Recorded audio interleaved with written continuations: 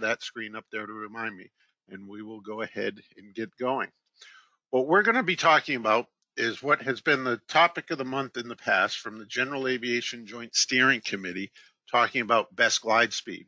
And a few of you that may know me know I fly airplanes and gliders, and there's some speeds that glider pilots use that can be very beneficial to airplane pilots that not so many airplane pilots know about. And that's what I want to end up covering tonight with you. So we're going to talk about some things, talking about best glide speeds, and going to introduce some other speeds to you that may be beneficial, and specifically how to adjust that. We'll talk a little bit about power off approaches and landings, maneuver-wise, which also apply to emergency approaches and landings, and some tips and tricks. We do think it'll probably be pretty close to about 75 minutes for the actual presentation tonight. And what I do have is, with this, we have a few poll questions. And the first one is, for you in an airplane, what is the best speed for a glide? And I'm going to go ahead and launch this. And this is kind of, we're back again. It seems to wrap around every 2 years, voting season. So we'll ask you to vote early, vote often.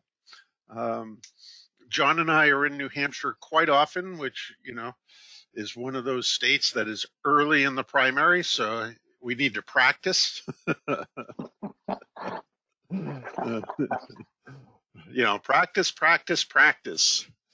So we'll give this just a moment. We got about 50% of you, which we're passing a little over 360 of you online now. Would like to see that percentage get up to 90%. If we could have that turnout for local elections and even presidential elections, the world would maybe be a much better place. Maybe as good as it is here in aviation, who knows? So we're right about a minute. I'm going to go ahead and close this poll now. And John, I'm going to share it. And you bet, Steve. Okay, and so I'll be reading the answers from the poll questions on Steve's screen. It comes in very, very small, so it's easier for me to see. What is the best speed for a glide? And clearly the number one answer was speed to fly for the greatest distance at 46%. The number two answer was it depends at 32%. Those sound like people that could work for the FAA, Steve. It depends. That's exactly what I was thinking. And then at 11% each is speed to fly for the greatest time, and the two speeds are about the same. And at 1%, the speed that gets me on the ground the fastest. And being an FAA person is, I will say, at this point, the correct answer is it does depend. And that's what we're going to take a look at tonight. Really, in relation to this, there's really only one answer that probably is not wholly correct given a specific circumstance, and that's probably the one that the two speeds above are the same. That's probably the one answer that is not wholly correct. Most airplane pilots are taught about the speed for the greatest distance. Most are not taught about the speed for the greatest amount of time. And you know what? If you're ever on fire, you want that speed that'll get you on the ground as quickly as possible.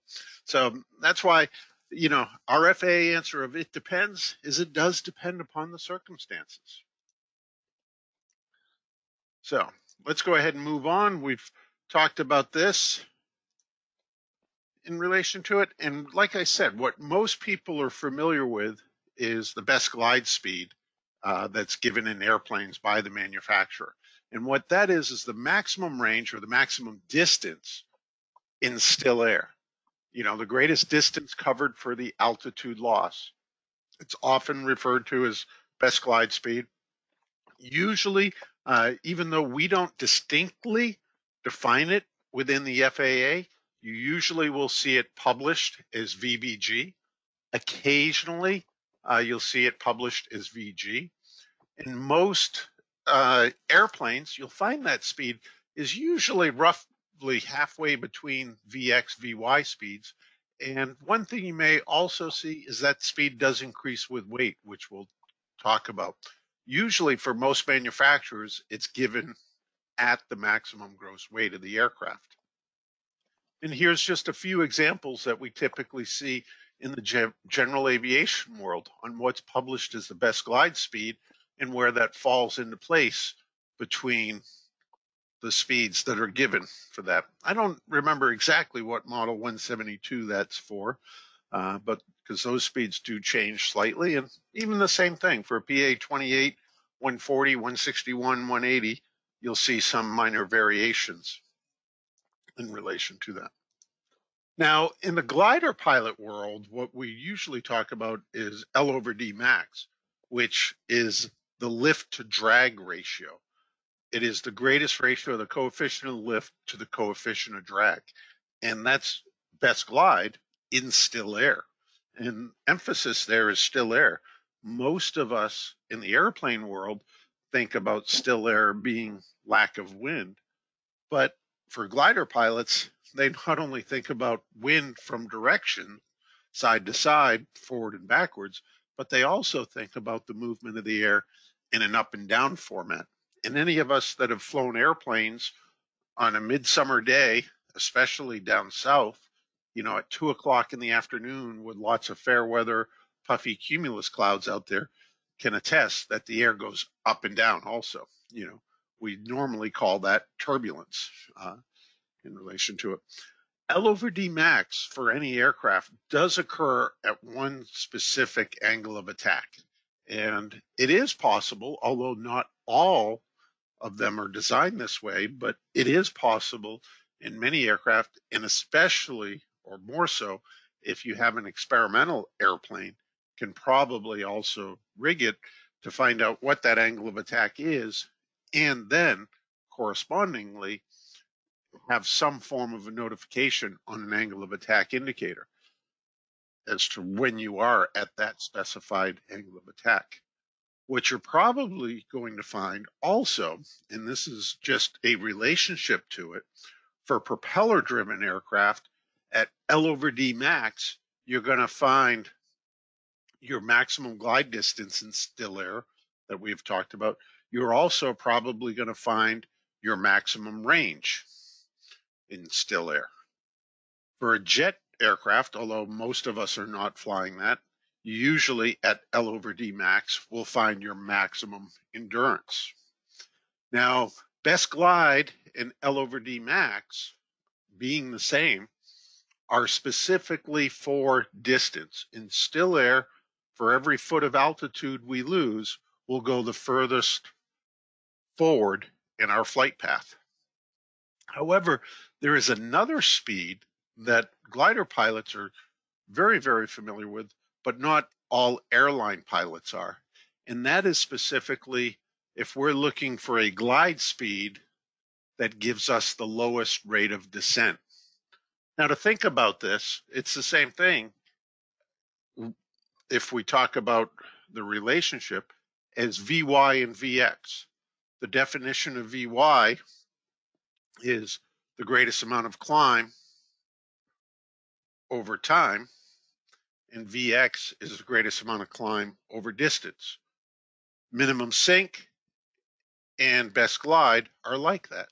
Minimum sink is the time-based one, and best glide, L over D max, I'm using those interchangeably purposely here, is the best glide for a distance, like we normally talk about in a Vx when we're talking about the climb rate.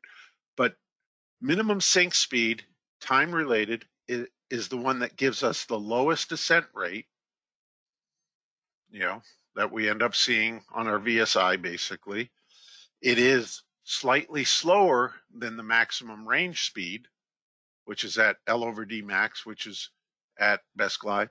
And in airplanes, is it exceptionally rare to see it cited in the POH. In fact, in most airplanes, I have only seen it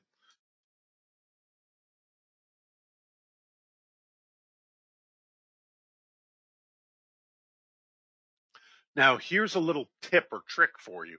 Those of you that fly airplane single engine land that were certificated under CAR Part 3, like your Cherokees and most of your 172s, and even those newer that were certificated under FAR Part 23, such as the newer 172s, Diamond aircraft, things like that, is pretty much meeting the specifications for certification. It is just a byproduct that you will be at minimum sink airspeed is just about the point if you were to keep the aircraft clean, pull the power back to idle, and give it full nose up trim. It'll be low near the stall, but it will not be at stall speed or below it. It'll be a little bit above an unaccelerated stall speed wings level. So if you're looking for the most time in the air, that's a good quick tip that you can use to actually find that speed or very, very close to it. And we'll talk about even small variations in it. Now, here's something that'll be familiar for the airplane or for the glider pilots out there. And what we're going to take a look at is what we have here is a graph that shows us the sink rate in relation to the speed. And this is specifically for still air. We talk about this as what glider pilots, we call it a glide polar. And this is important because what it does is it gives us the lift to drag ratio at any given speed. It also gives us a few other things that we can take a look at. On the low end, and this is just a fictitious aircraft, it's a made-up aircraft, just to give you an example of what it would look like. At the low end is the stall, where in 1G flight, we can't fly any slower than that. At the 1 knot per second deceleration that they have in the certification process to it. What we also can find on this plot of the lift over drag ratio of the aircraft is where the minimum sink speed occurs. And this is at the highest point on this curve, approximately 43 knots is shown here. And then the best L over D is actually the tangent that goes from the 0 point to the curve. And you can see that it occurs, say, right about here. I'm not the best artist, so you got to give me a little bit of leeway, 1 knot or 2 either side. But this is our fictitious aircraft, and this is what the lift to drag curve for that particular aircraft would look like. It tells us where the minimum sink speed is, right here, about 43 knots, and the best glide speed, which is based upon the tangent. And this is what, you hear glider pilots talking about, well, what's L over D max? What's the polar curve show? Blah, blah, blah, blah, blah. This is what it looks like. And this is how it is. Here's another example. This is the example out of the glider flying handbook. The blue line here is the polar curve, the lift to drag ratio. The minimum sink speed, which will give you the most time in the air in a glide, is down here, right about 40 knots. And L over D, best glide, is at about 50 knots. And we can see a few things. This particular aircraft has a much sharper curve or bend on the stall, and your lift to drag ratio goes, plummeting. Actually, yeah, plummeting is probably a good way, as you get really, really close to the speed. That's fairly common. Now, an astute observer to either of these charts will note that the sink rate here is listed over in knots. And airplane pilots are used to thinking about feet per minute, such as 100 feet per minute, 200 feet per minute, 300 feet per minute, 400 feet per minute. Now, there is a specific reason, is we do want to keep the terminology the same, and believe it or not, is 1 knot is very close to being equal to 100 feet per minute. is if you divide it out, 1 knot is 6,076 feet per hour. There's 60 minutes in an hour, so you divide it, you come up to 101.2, feet per minute. Between friends, we can say 1 knot is the equivalent of 100 feet per minute. And bring this up just because it is important for us to keep like terms. Now, you'll notice this if you ever look in a glider compared to an airplane for the airplane pilots, or for the glider pilots, if you ever look from a glider and go to an airplane, you'll see a vertical speed indicator that looks very much like what's known as a variometer. However, what they're showing is in knots. Pretty darn close. If it was rigged exactly the same, it would read exactly the same, but 100 feet per minute up is about 1 knot up. 200 feet per minute up is about 2 knots up. 500 feet per minute up is 5 knots, and the same thing. 1,000 feet per minute down is about 10 knots down. Now you'll notice airplanes have a larger scale. Why? Because they have something more than just the atmosphere to let them or to help them climb and descend. They have that engine on it. So the scale is probably much larger on an airplane.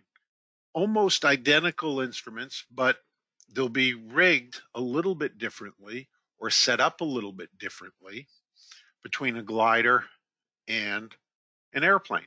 Here's your typical VSI, which is connected to the static pressure, registers, and then has a calibrated leak in the back. Gliders can be rigged this way, although it's very rare.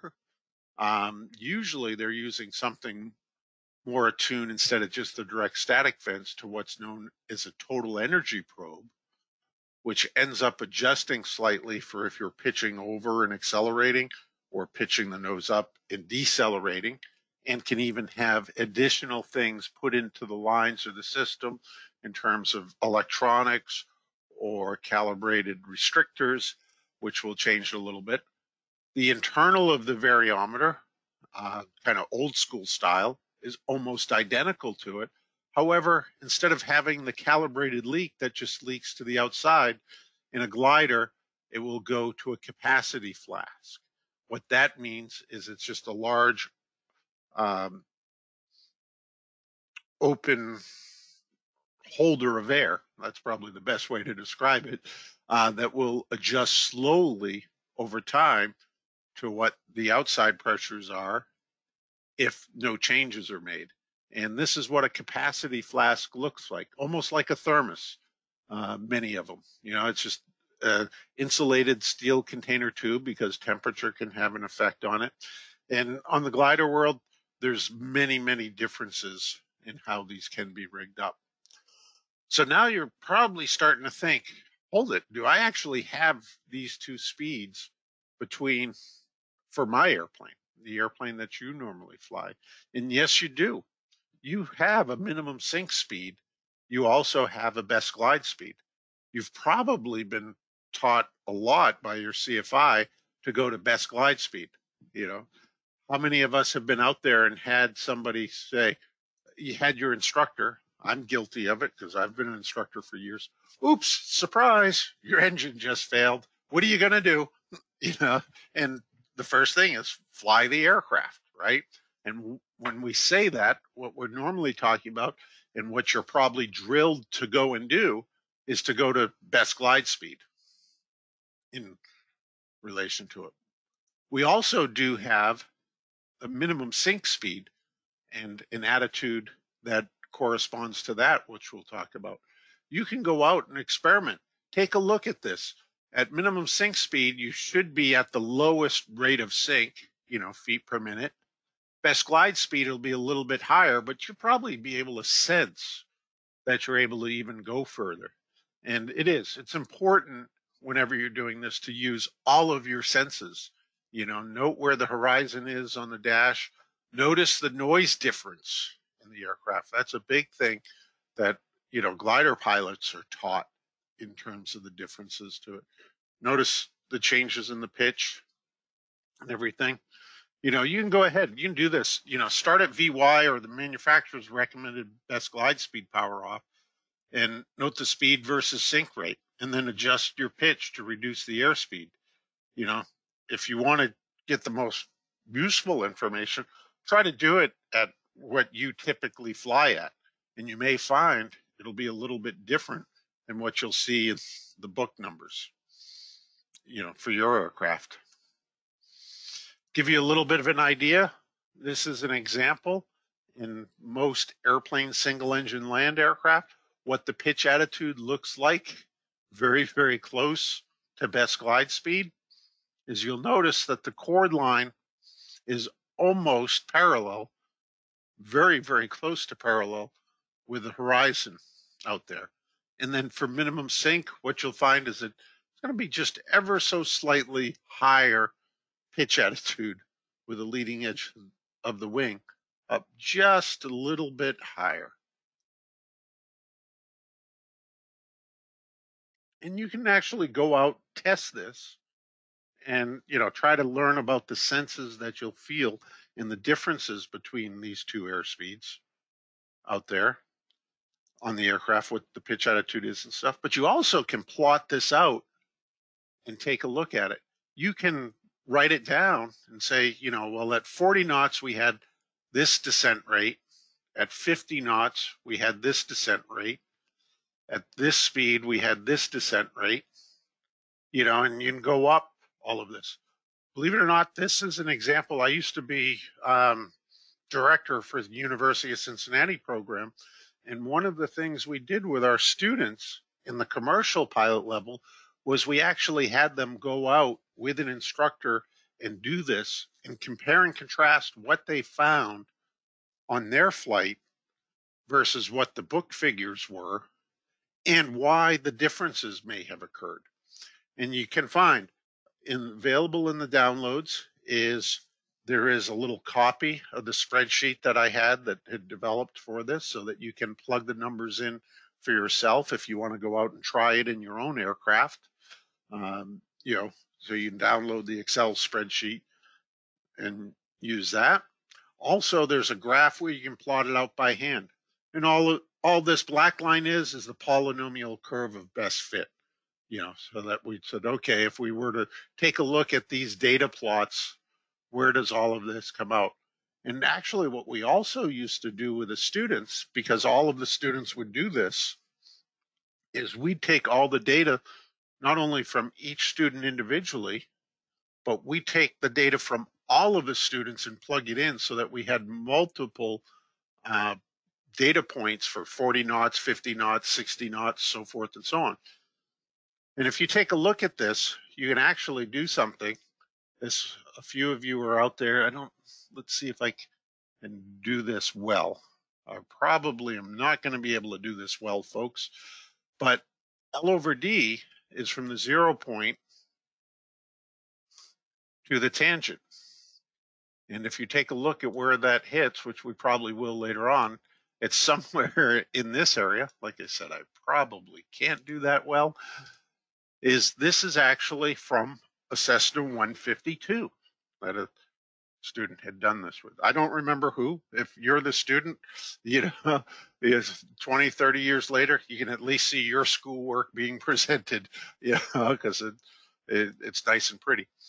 But if you're a glider pilot, really the only difference here is if we flip this over. You know, we took a look earlier, what I was showing you looked more like this, where minimum sink is at the highest point on that curve, and then talking about L over D max, best glide, being the tangent from the 0 point. That's the only difference between these. This shows the same thing, just it's the way that it is presented. So that brings up the question, how far can we go in a forced landing? How far can you fly? And most general aviation aircraft are in the 8 to 10 range. You know, like you hear probably most commonly for the Cessna products is about a 9 to 1 glide ratio.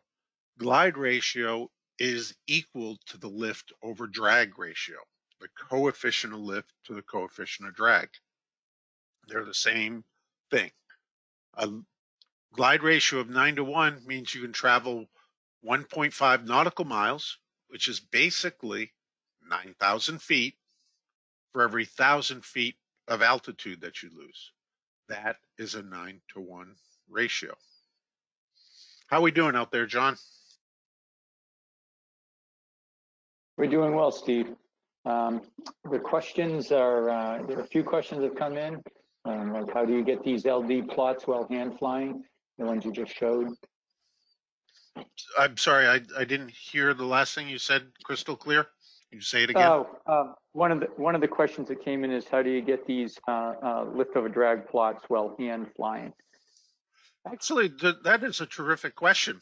This sort of thing here, as we were talking about, is what a couple different things. I've done this multiple times. If you're trying to do it near maximum gross weight in a 2-seat aircraft, especially, bring someone along with you, you know, and hold it steady at that speed. You know, usually you want to try to hold the speed for about a minimum of 30 seconds, but preferably close to a minute to let everything stabilize out, do it in super smooth air. The other thing that I've done, if I'm doing it on my own, I just print out the table like a test card ahead of time, literally like what you see on the polar thing that you can download. I think there's a little like chart over on the side. I just would print that out and I'd end up marking it down. And you know what? It's even better today. We'll probably see a screenshot or something later with FAASAFETY in it, which also has GPS. Nowadays, you can have multiple sensors in there that will give you descent rate, you know, all the time. You probably will see some differences in ground speed, you know, but we'll negate that. But in terms of descent rate, you can take it off of your VSI. You can take it off of FAASAFETY probably, have it across the bottom of FAASAFETY. Hell, you probably can even get a direct readout GPS-wise, you know, on your G3000 with it. You know, you have all of that available to you. So we were talking about best glide, and L over D is a ratio. You know, it's the slope of the line. All it really is the airspeed divided by the descent rate in still air. I have to emphasize that. If we want to look at the slope really of what you're truly doing in terms of distance, best glide wise over the ground, what it would be is ground speed divided by descent rate. And we'll take a look at that a little bit further along. So here's just another example. Again, a made up aircraft. I don't even know if this is the same aircraft we looked at before, but best glide is the tangent from the 0 point, and it occurs at only one speed. You know, if we draw that 0 point to the tangent, we get that. And in this particular one, the ratio of lift to drag, which is the ratio of speed to descent rate, comes out to about 11.25%. That optimum does only occur at one speed. However, we can fly off of optimum, and what we will find is many times we can have two different speeds. If we go at a lift to drag ratio that is lower, in this case here, what I'm showing is approximately 8:1, we'll find that that speed occurs at two different locations. It occurs at 37 knots, and it also occurs at 73 knots. Now, here's a little tip or trick for you from the gliding world, is gliders do not always try to maintain L over D max.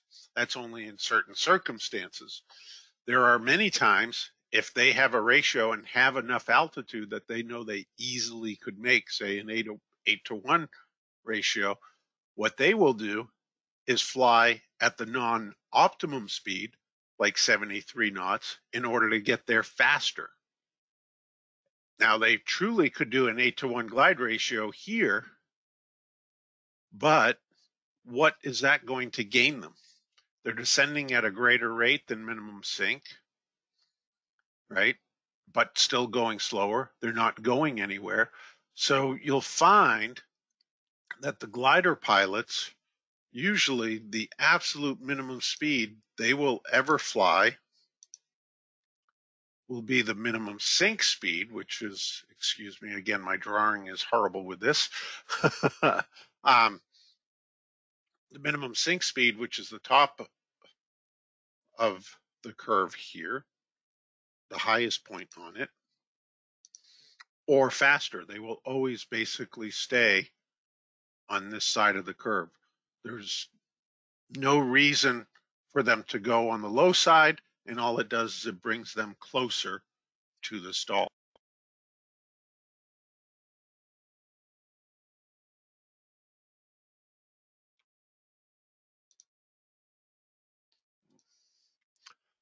Oops, I gotta erase that little thing there because it's sticking with us. So, as mentioned, remember that L over D is a ratio. It's the slope of the tangent or the slope of the line to the curve. It is generally, as I've mentioned, it's airspeed to descent rate. And we'll talk later about ground speed. You know, that's in still air, such as we talked about the 9-to-1 glide ratio of the 152s and 172s. So it's the ratio of speed to the descent rate. Now, if we put out this problem here, would you be able to figure it out? You know, and like in a Cessna 152, you take the 60 knots, in this case, the best glide speed. What you'll find is the descent rate will be about 6.5 to 7 knots. In relation to that, you take 60 divided by about 6.5, you come out to about 9-to-1. You know, and this is also, as I told you before, is from a Cessna 152. We had mentioned, and if you take a look at what would be a tangent on this, you know, it would hit right about the 60 knots, and you come out right about, you know, 625, 650 feet per minute descent. That'll give you pretty darn close to 9-to-1. But let's take a look at the point, the lowest point on this curve, or correspondingly what we would call the highest point if the curve was flipped over as I was showing you before, and look at what the ratio is at minimum sink. If you draw a straight line across, you'll find that it's at about a descent rate of 600 feet per minute, or 6 knots, and occurs down pretty darn close to about 47, 48 knots. And excuse me, I hit the click too fast. What that comes out to be is at minimum sink, your glide ratio is going to be about 7.7 to 1. You're not even going to go 8,000 feet for every 1,000 feet of altitude that you do have. However, because you're only descending at 600 feet per minute versus about 650, you're going to stay up in the air longer. You know, from 1,000 feet in a Cessna 152, it's not going to make a huge difference. But as we all start changing the performance of the aircraft we fly, if you have this circumstance occur at, say, 14,000 feet, that's going to start to make a difference in how much time you have. And that's what I'm trying to get you to think about, is don't only think about how far you can fly in an engine out situation. Maybe there are circumstances where you want more time to do a checklist or do something else in order to get prepared for the emergency landing you're facing. And in that case, you may want to fly a lot of your descent at minimum sink. Now, here's just a little overview to give you a little bit of an idea of some of the different ratios that we have. You know, if you're the paraglider type and you're getting out there with the newer elliptical wings, at best, you're probably going to get close to 5-to-1. Most general aviation aircraft are in the 8 to 10-to-1 range. You know, your Piper Cubs and stuff are probably much lower. You know, your Diamonds and Cirruses are probably a little bit higher. You get into some general aviation aircraft that are now starting to have longer wings, like the Malibus, TBMs. You're probably getting close to a 12-to-1 ratio, which means for 1,000 feet above the ground, you can go 12,000 feet, which is about 2 nautical miles for every 1,000 feet. This is about 1.5. This isn't even 1. Some of your jets, believe it or not, even though the speed is going to be pretty high up there or in the neighborhood, or can get into the neighborhood of 18-to-1, depending upon the size of the engines that are sticking out there and everything, which gives you about a 3-to-1 ratio glide wise. You know, we can always talk about that Gimli glider. What was that? A Boeing 767 in Canada that glided to a former military base.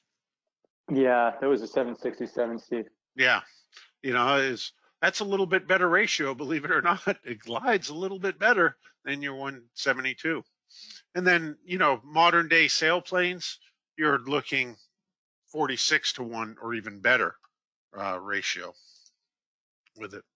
And believe it or not, you know, many different types of aircraft have been gliders. This is an interesting side note to it, but a terrific group that focuses on aircraft efficiency and design characteristics. I know they've been doing a lot of work on electric power lately over the last 10 years, but the CAFE Foundation out in California. And back, 20 years ago, purposely to try to work on some understanding of glide and how much drag a propeller produced on the glide of a propeller-driven aircraft if it was windmilling and all of that. They actually set up a Cessna 172 that they removed the propeller off of, but set it up with the engine still installed so that they could tow it and do some glide tests that I'm mentioning to you about here, where I'm talking about just pulling your power back to idle or close to idle and seeing it. You know, and this is from the FAA. You know, we always say when you become an FAA inspector, you have to start taking notes and write your book, because there are things you're going to see you never really truly will believe, and they come through the door much faster than you could ever imagine working out there in the industry. You know, and it is the case. You hear all these wild and crazy things, and just when you think you've heard it all, something like this comes walking through the door. And this is what, you know, the FAA inspector that worked with this group was like, you want to do what? How would you react when that came in, John? I would call you Steve. No, I'm only kidding. I'm not going to say thank you on that one. No, right. Yeah, we've had stuff like this come through. Yeah, it can be pretty interesting. Yeah, but I do, in the handouts, there is an article about this if you want to take a look at it. It's funny, it's interesting. You know, you'd be surprised. So hopefully at this point in time, I at least have you as an airplane pilot thinking in the mindset that you have two speeds available to you. You have best glide speed, which is going to give you distance.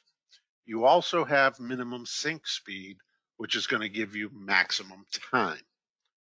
Now, what I want to do, and this is where the important stuff comes in that may help you if you are ever faced with an engine out situation, or for those of you that may be doing some of the maneuvers in your testing to help you understand why we do some of the things that we do in the ACS standards, why your pilot examiner asks for some certain things, why we do things a certain way, and also how you can expand upon that with increased knowledge. Now, how do these speeds change with weight? Believe it or not, the speed changes, but the tangent does not on this. Here's an example of an aircraft, and this is using a glider example, but it can be, and glider pilots when they have good lift conditions in competitions, will add ballast. Usually it's in the form of water ballast. And what that will do is increase the weight of the aircraft. Here's kind of what the typical polar curve of the glider may look like, with outwater ballast, its stall speed way down here, its minimum sink speed down here near 42 knots, and its best glide speed near 50 knots. What happens is the L over D polar shifts still on that optimum tangent line, but moves down, hidden by the 50 knots, right? You increase the weight, your stall speed's going to increase significantly. The speed at which minimum sink occurs is going to increase. Instead of being like, the 43 knots or something, it's now going to be like 52 knots. Also, the descent rate, if you follow across to the side with the increased weight, is going to increase. So you're going to end up, your minimum sink speed will increase. The amount of time you have in the air will decrease, but you still will have a speed that will give you, for that given weight, the most amount of time in the air, and that's your minimum sink. Your best glide speed, or L over D max, is going to be the same ratio, just it's going to occur at a higher airspeed. In this case here, as shown, you'll see it occurs at about 70 knots.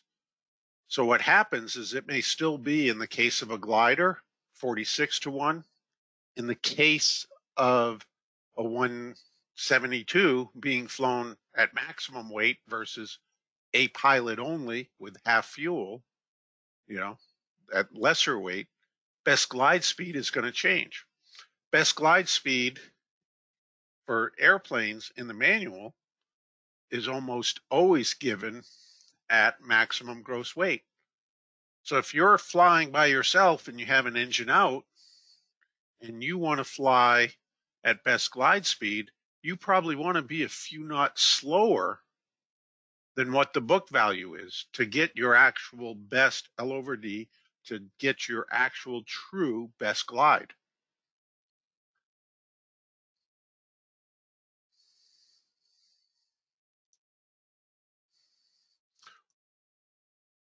What about with configuration? Well, again, this particular graph here, and I'll add something to it in a moment, is in relation to flaps. A lot of gliders have flaps, and what they also have is not only flaps that go down to help with the landing or slowing up and decreasing your stall speed, they also can sometimes go in a negative format. And what that does is it changes things significantly, right? Is -8 degrees, that's flaps reflexed up, is moves your stall speed up significantly, but it doesn't actually change your sink rate all that much, if at all.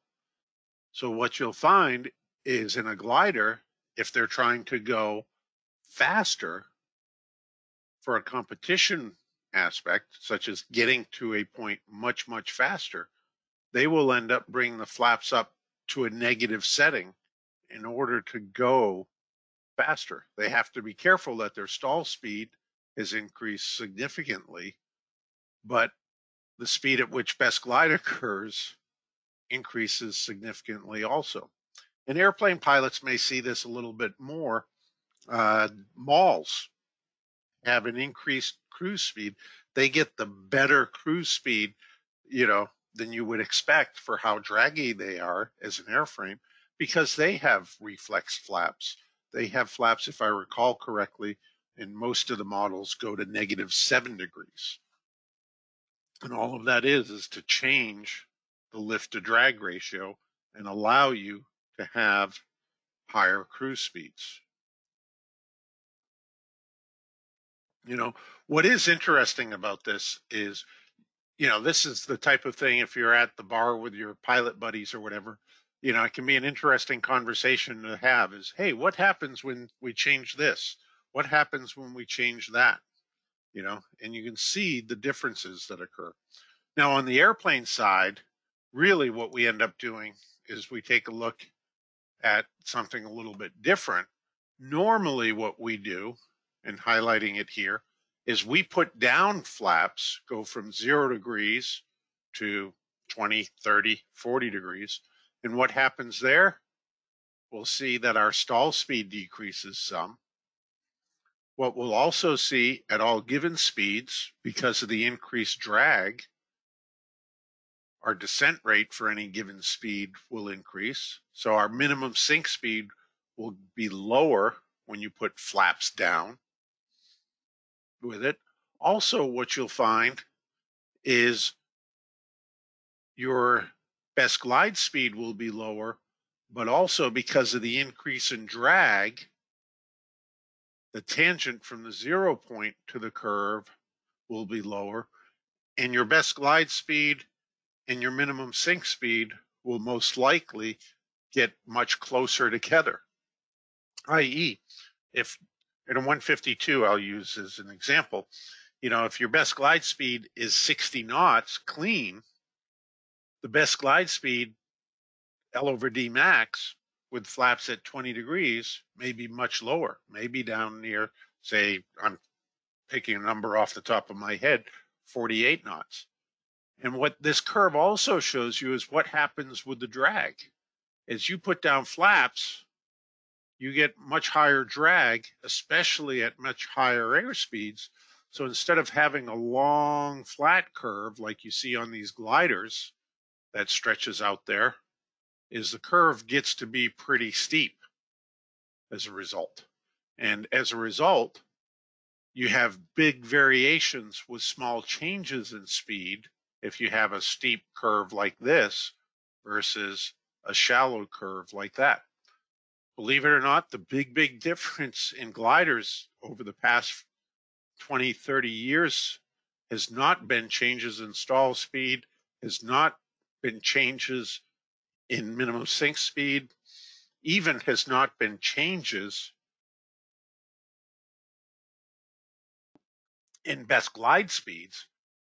It has been an improvement in the aerodynamic design to take this portion of the curve and improve the drag characteristics at higher speeds so that it ends up flattening out much more so.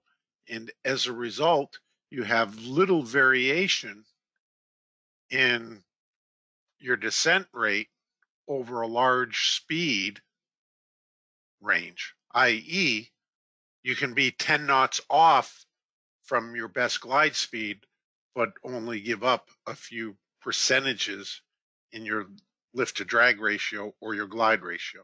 That's what the big difference has been there. Other enhancements, in the glider world, you'll see this. You see it in the airplane world, and that's what we're going to talk about too. But many gliders are out there available where you can buy them with the 15-meter wingspan is a standard, and the next standard is 18-meter, and they design them so that you have wingtips that are interchangeable. And you can see the differences that end up occurring with this. Your stall speed with the winglets gets a little bit lower, your descent rate gets lower, you'll end up with, a little bit higher L over D max or best glide speed versus with the 15-meter wingspan.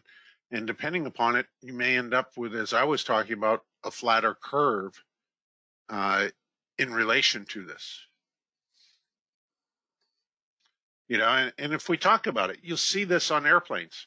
Why have we started to see winglets coming out or things like the Tamarack airfoils like that? Is because we're looking at improvements in the aerodynamics of it and flattening out that curve and keeping the ability to operate close to L over D max, which gives us the best range in piston powered aircraft, extended wingtips and even, radical designs. such as changes in the wings. And all of those will have effect on your best glide, but will also affect L over D max, which is going to greatly change your range, right? Airliners. You hardly see an airliner come out today that does not have winglets on it. Why? Is properly designed winglets, allow it to operate near L over D max up at altitude, which will greatly increase its range. We also can have some detriments to it, in terms of detriments to your L over D max or lift to drag ratio, but they may be beneficial for what we're doing in the airplane. Some things that you almost never see on a glider, but you see on airplanes is vortex generators.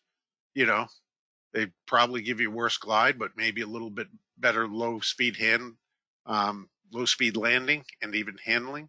Antennas, why did Mooney change from, individual belly pans to a single sheet aluminum pan to a single sheet fiberglass belly pan with antennas on the inside of the aircraft?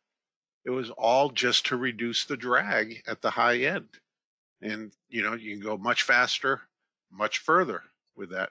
You start putting cameras on it, you'll get some great pictures probably, but you are increasing the drag, especially at the higher airspeeds. You're probably reducing your glide, your L over D a little bit. Cargo pods, skydive doors, big things like this, big wheels. You get, say you have 9-to-1 in your aircraft normally with this size wheel. You put this monster wheel on it, you're not going to get a 9-to-1 ratio. What it does is it changes that lift to drag curve for the aircraft. So you take a look at it here, you end up having what we would call a typical lift to drag curve, that looks something like this. Stall, as we talked about, minimum sink speed, a line on the tangent is where the best glide speed ends up occurring. You do something else, maybe put the big wheels on it or skydiving door or something, may not change your stall speed much at all. It may be identical. But what it is going to do is increase the drag across all the ranges. It's going to be a small change in the drag, so a small change here. But what you'll see is your minimum sink speed, which is the top of this curve, reduces down. And the same thing is your tangent reduces down. And because the drag is so great at the higher speeds, there's less of a difference between minimum sink and best glide. That's a difference. And your STC may not even tell you about that. If you got an STC for really big wheels, very few of them have I seen that mention a change in the glide speed specifically for it. But if you got big wheels or a cargo door or something like that on your aircraft, the manufacturer, as it came from the factory, may say best glide is 70 knots, but with all that added drag, you might find it to be actually closer to 65 knots. And that's one of the things you can do, with that profile or with the graph that I give you here. If you have modified your aircraft and have a whole lot of things like antennas sticking out of it, or maybe changes in how the aircraft is set up, wheel pants versus no wheel pants, so forth and so on, all of those things have an effect on it. And you can go ahead and take a look at your particular aircraft at a particular weight and condition and figure out what it is and what best glide is and what it isn't, and the same with minimum sink, and how does that vary from the manual. Now, this portion of it is really probably more important to the glider pilots, but it'll help you understand as an airplane pilot what are some of the adjustments or how things change with this. Is, kind of classic. We were talking about it. Here's your curve. We all have figured out already, stall speed here, minimum sink here, and best glide is at the tangent from the 0 point. In this case here, about 47 knots, as I'm showing you. But we also can end up in circumstances where we could end up in sinking air, such as flying in the mountains or flying over a large body of water in the middle of summer, right?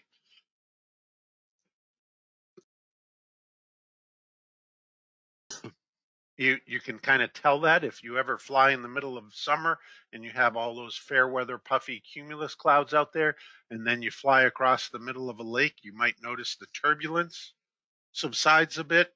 All the fair weather puffy cumulus clouds, you got a big blue hole with it, but you may find takes a little bit more power to maintain altitude and airspeed going across and in sinking air. But in this example here, if we were flying through air with 4 knots of sink, how would that end up changing what would be our best glide speed? Well, you can figure that out by taking your tangent, and instead of having it start at the 0 point, put it at -4 knots or -400 feet per minute, as we're mentioning, and then draw the tangent to it. And what you'll find is to get your best ratio of lift to drag, i.e.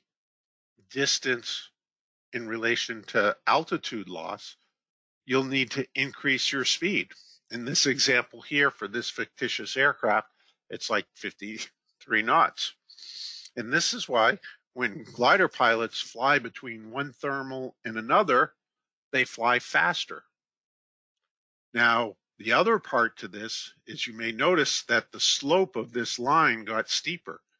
You may have had 9-to-1 ratio here in your glide, but the optimum that you could ever achieve, we'll say, is maybe 7-to-1 is the absolute best if you're in 4 knots of sink. And that will only occur at this one speed. In this example, we'll say 53 knots. So that's something to think about. Just the opposite, if we're on, say, the upwind side, of a ridge that has some ridge lift occurring on it or something like that. Here again is the typical 0 point. But what happens if we end up having 4 knots of lift? We take the tangent and put it from this point and go across to the tangent here. Now you'll find the speed has not changed anywhere near as much. In this case here is about 42 knots. And here's a little tip or trick from the glider pilots. If you're in rising air, to get the best ratio, in terms of distance over the ground for a speed, you do want to decrease your speed in rising air, but you never, ever, ever want to decrease it below minimum sink. That is going to be the minimum speed that you want to go to. And in this example here, believe it or not, at 4 knots, right here at minimum sink speed of 42, it's the same rate. And you'll notice, what's the slope of this curve? It's basically, a 0. You could stay up, you're gliding in your airplane in this scenario. And I mean, it does happen. My son and I did it just about 3 weeks ago in a 172. We hung around out near Moultonborough Airport for like 5 or 6 minutes up at 6,500 feet in a 172. We knew there was a place that was some lift, and we pointed it into the wind and did slow flight or near minimum sink speed, clean, and we hung out in a 172 with the engine back at idle. And I mean, over 5 minutes, I think we lost 100 feet. He looked at me and said, "Really? We're flying an airplane. You got to go gliding?" I'm like, "Hey, I have to. It looks nice." It was a nice day out there. Now, that was important for the glider pilots, but what is really, really important for you as an airplane pilot is the changes with the wind. And how does that look if we were to plot it out on the curve? And we'll give you some tips or tricks here in just a minute that you can use to make it simple with it. Here's kind of the classic that we've been looking at all night, you know, with that. Now, here's an example. If, say, we have 20 knots of headwind, all we do is we take the origin of that tangent and we move it out to the 20 knots of headwind perspective. And you'll see it hits further down on the lift to drag ratio curve in relation to it. And now what we'll find is the minimum sink speed, as always, that doesn't change in the wind. You know, it's still going to be the 44, 43 knots, whatever it is out here. But the best glide speed actually changes and gets higher. Now, how many of us fly at altitude and have had our instructors say, oh, surprise, engine out, or simulated engine failure, and it's always done in absolute calm air? Doesn't happen. Many times what you're doing is flying into the wind, trying to get to an airport with it. You know, if that's the case, you have to increase the speed at which you fly. The other thing with it is you'll notice this slope is now much steeper.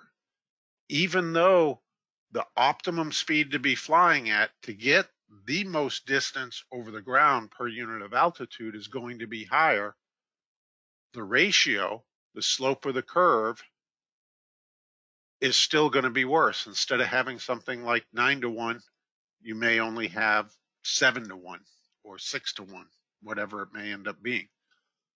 So that's something to consider. Now, also think about this if you have a simulated engine out, is what you want to do. You want to fly faster if you're going into a headwind.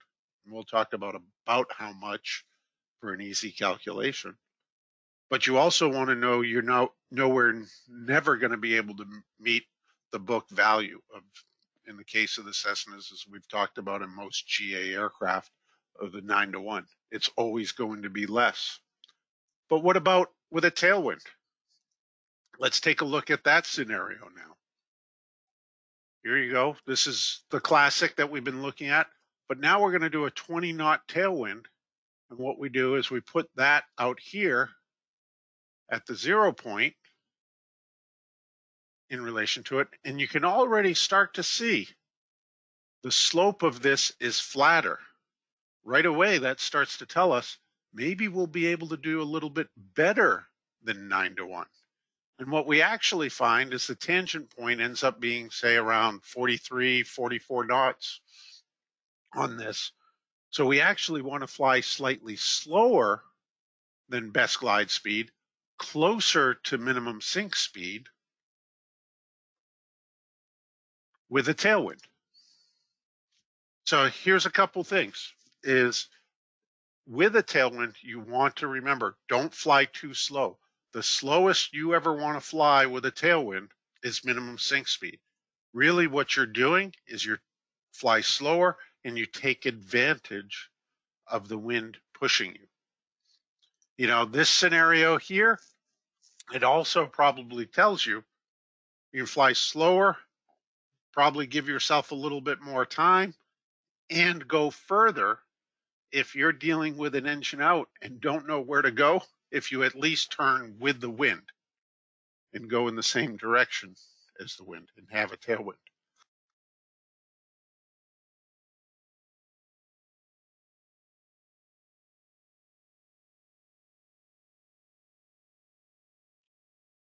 Here's just a couple rules of thumb in relation to this. Is in a headwind, you probably want to add about 50% of the headwind component to your best glide speed. So if you're fighting a 20-knot headwind, to get what is your optimum L over D going into the wind, what glider pilots call speed to fly, you probably want to fly 10 knots faster in a 20-knot headwind.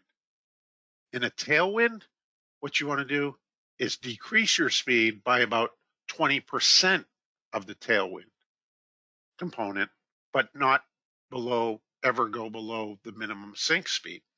So in a 20 knot tailwind, you probably want to go 4 knots slower. In a 20 knot headwind, you probably want to go about 10 knots faster. This is a little interesting thing. You know, gliders don't have the capabilities of engines to accelerate and decelerate with and all of that. Normally, you know, we talk about airplanes as the recommended approach speed is usually 1.3 times VSO in relation to it. Recommended approach speeds in gliders are closer to 1.5 times VSO, and depending upon who you're listening to, due to wind shear and other factors, is to add 100% of the wind component plus 100% of the gust factor to it. And here's another thing in relation to that is think about your descent angles. Hopefully you're not, unless you're out doing aerobatics, you're never looking at descent angles like this, but we can give the ratio in relation to it. And here's something that a lot of people don't recognize or understand. And I hear a lot of people talking about in their airplanes about how they always want to be in a position that if the engine fails, they can make it back to the airport, you know, and they want to be on that 3-degree glide slope. Really? You're never ever going to, in an airplane, make the 3-degree glide slope. A 3-degree glide slope, that ratio is an 18-to-1. That's twice as good as most general aviation airplanes will ever be able to do. You know, is you're not going to make it clean, never mind, you know, with flaps down or gear down or anything like that. It's actually, in a low performance glider, it's pretty darn hard for a basic training glider and the primary style gliders to even make an 18-to-1 glide ratio. And gliders are a little bit different. Airplanes don't normally have this large of a steep approach. Most airplanes are at 4.5 degrees or less in terms of when they go through testing. But glider certification requires that they are able to do at least a 7-to-1 glide ratio on final, allow themselves to get that dirty, i.e. with the dive brakes out, flaps out, and everything like that. They can't be better than 7-to-1. They have to be able to get to a condition worse than 7-to-1 for final for approach. Old glider certification was 5-to-1. And to give you an idea, that's a pretty steep approach. That's 8-degree glide slope. Now, gliding wise, or best glide speed wise, we have all sorts of things available to us in nowadays. You know, if you take a look at ForeFlight, we have the glide amoebas, which has been used by glider pilots for years, but give you an idea of how far you can glide. If you do use ForeFlight or even Garmin Pilot, or what is it? I want to say Seattle Avionics, you may want to take a look at what considerations they give in relation to their glide ratio. But here's a couple examples that you can see. You can tell where the wind is coming from because you really can't glide far anyway, too far into the wind.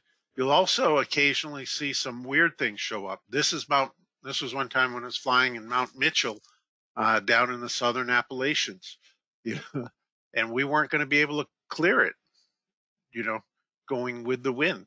And as a result, you see this split in it.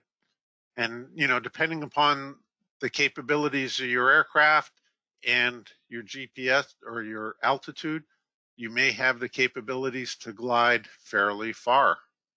You know, this is a glider, not a terrific glider, but, you know, up over near Mount Washington and showing that able to glide to like Boston or even close to the Cape.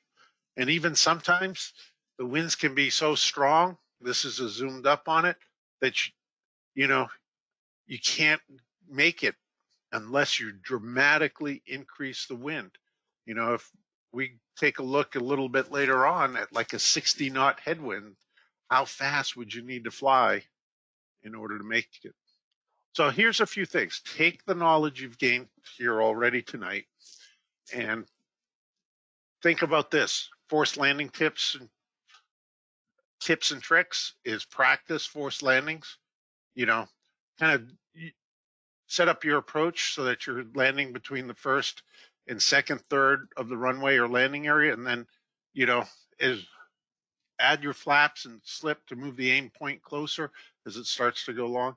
And you are probably better off to land long and, you know, go off the end of a landing area at 20 knots than you are to ever end up short. And you want to practice these regularly. You know, it fits in. This is the 90-degree power off approach, and they all relate to it. You know, you want to get out there and practice some power off landings, focus on what your key base position is, and take that into account now. Is what speed do I want to fly based upon what the wind is doing, what my configuration is. You know, and the 180-degree approach is one of the ones that we do probably most often. This is a required maneuver now on the commercial practical test standards. 360-degree overhead approach, and that is just adding on to the 180, and that actually comes out of the steep spiral approach, you know, which we have in the commercial practical test standards with it. Now, here's a few things as you think about this, is we've talked about configuration changes, we've talked about changes in the headwind, tailwind in relation to best glide speed and minimum sink speed. What speed do you want to fly a steep spiral at? You know, because most people will say, well, the published best glide speed. Well, if you're in a 45-degree bank, your maximum L over D or best glide speed for that aircraft at 45 degrees of bank is probably going to be higher than the published glide speed. But you may find that your minimum sink speed for about that, say, 45 degrees of bank or 30 degrees, whatever it may end up being that you're flying at, is actually closer to your published best glide speed. And that's something to give consideration to. I myself, I typically, in doing this maneuver, will announce to the person what speed I'm planning to fly at, and I usually do fly at a speed higher than the published best glide speed. I usually am trying to fly it at the best glide speed for the banked aircraft, because flying a banked aircraft is kind of like flying an aircraft that has a shorter wingspan when you're looking at what the vertical component of your lift is. So we got a couple more poll questions as we get into the final tips and tricks for tonight. So I'll go ahead and do this, is glide speed versus bank angle. And John, I'm going to need your help as always on these. You bet, Steve, I'm here. There we go, launch that one. So please, folks, vote early, vote often.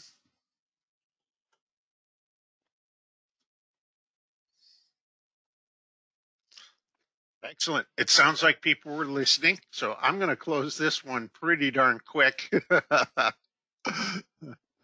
tonight, and I will share this. I didn't give you the whole minute, but it was becoming very, very obvious. They were listening. Yes. So the answer, yes, is wonderful. The answer, it increases, got 90%. It decreases, got 7%. It does not change, got 3%.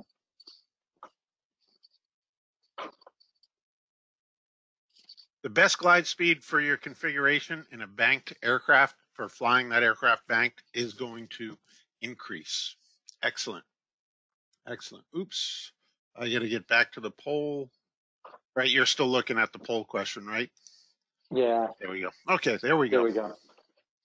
Excellent. We'll move on to the next one. So we'll take a look at this here. We're taking a look at that circumstance. What we probably would find if we were to bank the aircraft, classically, the speed at which you stall at is going to increase. The descent rate, even at minimum sink, is going to be higher, and minimum sink speed is going to be higher, and you're going to have a lot more drag, not be able to maintain a higher airspeed, so you're going to end up with a steeper curve like this. and if we were to draw the tangents between the clean aircraft and the aircraft in the bank. So that's something to consider when you are doing the steep spiral. That's going to bring me to one more question. In a forced landing, poll question. I'll launch that.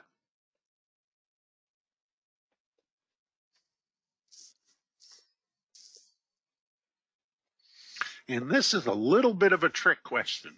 And I see we got a lot of people here voting quickly. So like we said before, vote early, vote often. You know, if you work for the FAA, you'd be saying, why doesn't it say it depends? Right? That's our favorite. That's our default one. Yeah, yeah. That it is. Again, I'm going to close this one. We'll get us here to the end. I'll share that. Okay.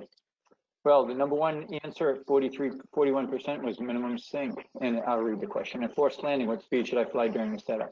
41% of you thought minimum sink, 33% thought best glide, 23% thought manufacturer's recommended speed, and 1% each for VY and VX. Yeah. And this, purposely, this is one of those questions that it is a classic, it depends. But it depends upon the scenario you're in. Is in your aircraft, if you're looking for maximum time aloft, you know, and you have a good place to land and you don't have to worry about something else, you know, you might want to fly minimum sink for a while. Most of us are trained, and especially if we're trying to get distance, you know, you might want to be at best glide. But there are some circumstances with certain aircraft that there are book speeds for other reasons. And here's one. You know, this is an aircraft I used to do a lot of testing in, and it's it's interesting because they give you multiple speeds in an emergency approach scenario. They give you, at maximum gross weight for this aircraft, a best glide speed of 123 knots. But then if you've lost complete electrical power, also, which you may have done, because if you're gliding in a twin engine airplane, you're having a really bad day to begin with. You might have to do an emergency extension of the gear, which in order to get the gear down, you're going to have to go all the way up to like 200 knots in relation to it. And then if you take a look at it, is your best glide speed probably has decreased quite a bit. Depending upon your flap position, you're now down at much lower speeds. You're going a best glide that probably was close to 123, but now with the landing flaps down and the landing gear probably is closer to 98 knots. And if we take a look, this is just an example of what it looks like probably if we put the gear down. And although it's not used as often now in commercial testing, it still is used a fair amount. Back when there was the requirement, specifically on the commercial and CFI practical tests for the complex aircraft, arrows were used quite often, and so many applicants were just stunned at the poor glide ratio of the aircraft. And they sit there they would say, why does it glide so bad and all of this? Well, one is look at the conditions. This is always important for your aircraft. Is do you have the gear up or the gear down? Well, they're in the pattern, so they usually have the gear down. Here's another big difference. It was a constant speed aircraft and big fat blades on it. Is a lot of drag with the windmilling propeller in that. Is their conditions for glide, best glide, was the propeller full decrease or full back. And in an arrow, you could actually feel the acceleration and deceleration if you were gliding and went from prop full forward to prop full back. You know, it made such a difference. You also will see, depending upon it, if you fly in some other aircraft like light sport, you know, usually what we'll find is low wing loadings end up equaling a low glide speed. You know, light sport, something like this, I use the Piper Sport as an example in this, or the Czech aircraft Sport Cruiser, same aircraft, has a fairly light wing loading of 10 pounds per square foot. Most GA aircraft are in the 12 to like 18 pounds per square foot. However, it has a pretty short wingspan, has a very short arm to the elevator, and large deflection capabilities. I think positive 28 degrees up on the elevator. Has a fairly low airspeed, big, thick Hershey bar wing. But guess what? It's surprising on how fast the best glide speed is.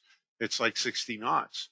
And you will even find this to be the case in maybe some other types of light sport aircraft that are fairly draggy like this. So a few things to think about. How often can you really make the glide ratio that's published, you know, like that 9-to-1? Really, it's probably only going to be with a tailwind, although all of us as instructors and examiners have probably tested you on it time and time again. Here's a little side note to think about. You know, if you're thinking about that 9-to-1 glide ratio, you're probably never really going to achieve it. In the glider world, teaching cross countries, we actually teach to only use 50% of the published glide ratio. So if you have a glide ratio of say 40-to-1 and planning across country and adjusting it for it, we usually are using a 20-to-1 glide ratio in the planning purposes, and also usually taking in a worst case scenario on the wind. This is the type of stuff that, you know, glider pilots are asked about and tested about on their practical test. And if you're curious about that and some of it, as I mentioned, some of our webinars are coming out on courses. You can take ALC 612. It's called Oh No, I'm Landing Out. And you can learn a little bit more about this and maybe learn a little bit more about some other factors associated with setting up to land off airport and what things you need to consider. So the takeaways for tonight is know your glide speed and ratio. Specifically, I hope you've learned is how to adjust for a headwind or tailwind as an airplane pilot. You probably also, if you have an awareness, think about it for rising and sinking air. Think about emergency landings. Are you focusing on time or distance? You know, or is it neither? You know, we mentioned that in the beginning. If you're on fire, you may want to get down now. And that's why in the ACS and practical test standards in the last few years, we've added emergency descent. Emergency landing, touching down, it's important. Try to touch down as slow as possible. Think minimum energy, you know, and usually minimum sink speed in that relation for touchdown is a maximum speed. And if you want to find out a little bit more, you can take a look at the Airplane Flying Handbook. The Glider Flying Handbook, Chapter 5, has information on this. And this is a terrific little pictorial site. Take you 5 minutes to go through it. It has some graphics along with some self-reading. But to give you a little bit different understanding or better understanding of how these performance airspeeds work, and how they work for glider pilots and how they may work for you as an airplane pilot, you can go to this website right here. I do apologize. This is where you may want to take a screenshot with it, you know, and those are the places where you can learn more. If you want to learn more before that, if this has piqued your interest, I'd encourage you to go take some glider lessons, maybe add on a glider rating. It definitely will make you a better pilot. It'll help you understand what the rudder's for classically, as you hear, but it'll help you understand a lot of the things that you do in relation to airspeed and aircraft performance. And we do want to thank you, you know, proficiency and peace of mind with the FAASTeam. We do ask, do something proficiency-wise, do a proficiency check, fly with an instructor at least once a year, you know, try to make for perfect practice. And if you don't have a program that you can do once a year for proficiency, we at the FAA do have the Wings program, and please strongly consider joining that. We do want to thank you for joining us. We've had about 450 of you on here tonight, and I do want to thank you. You don't have to stick around, but if you want to find us, here's John and I's information. And John, I'm going to ask this just because it hit me right now. I copied and pasted an old slide here, I bet, that has the old office number. Didn't It does. I did. I just looked up and I went, oops. Yeah, I'll give it to everybody. It's 207-541-7710. Yep. That's one of the things. We do this so often. Occasionally we'll grab a slide or whatever, and you know, you don't catch it until it's too late. And I just caught it and it was too late. So we'll stick around, answer any questions that you have, but do want to thank you for joining us tonight, folks. And please do take part in the Wings program. If you're not doing something with your flying club, the CAP, or something like that for proficiency at least once a year, John and I know it. All of us that focus on safety know it, is the safer pilots are doing proficiency at least once a year. You know, get involved in the Wings program, not only for joining us on things like this tonight on the knowledge side, but take the opportunity to do the flight side also. Thank you, everyone.